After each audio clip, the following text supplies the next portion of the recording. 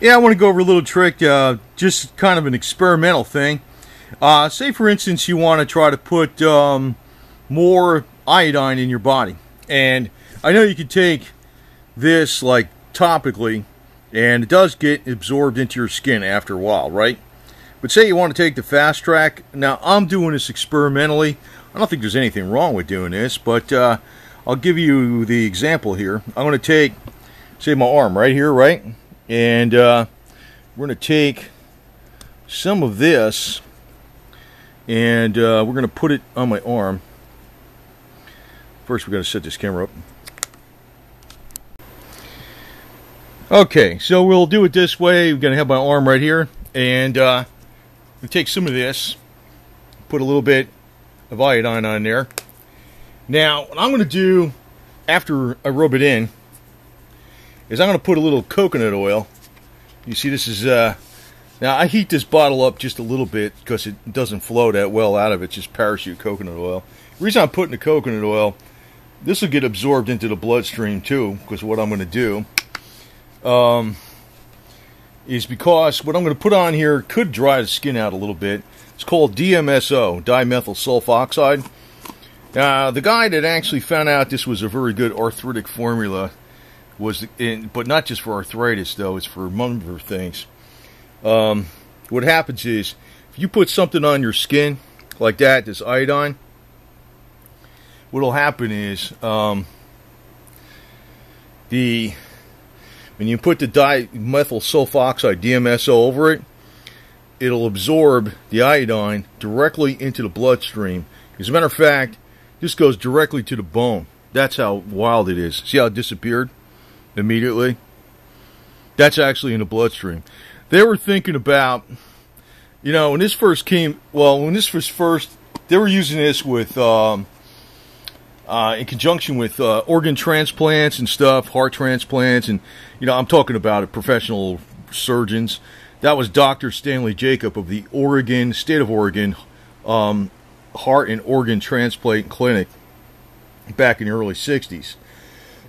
And he found out, you know, he wanted to try this. He tried it with arthritis, inflammation. It worked great because it absorbs directly into the bloodstream all the way down to the bone.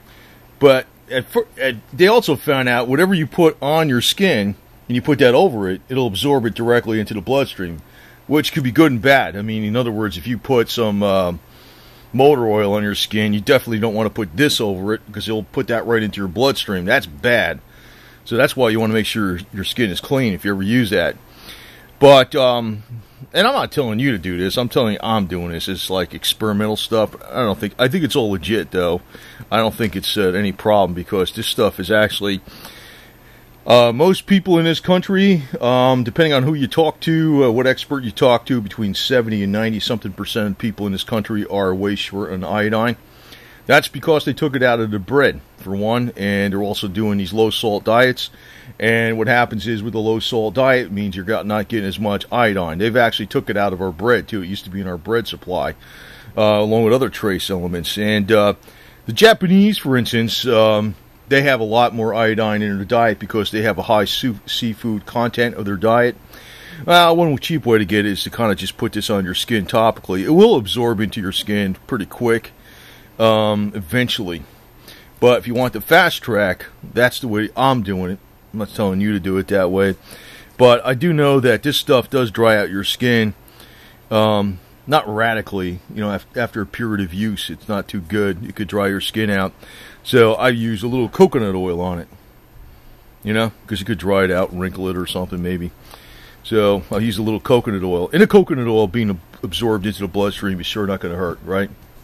And anyway, so we got the cat's coming by here, see? Hi, cat.